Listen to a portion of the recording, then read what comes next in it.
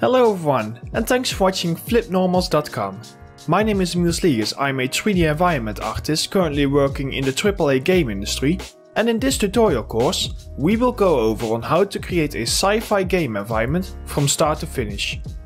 Now, we will be covering many techniques in this tutorial, so that at the end of this course you will have the skills to create modular environments in a fast pace and at an amazing quality.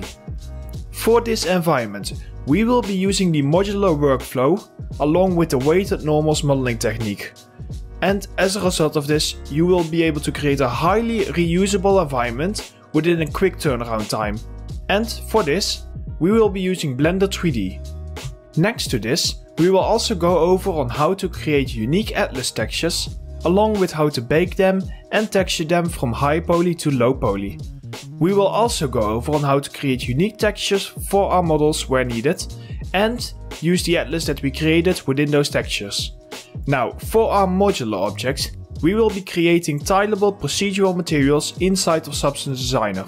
And for any unique textures, we will be using Substance Painter.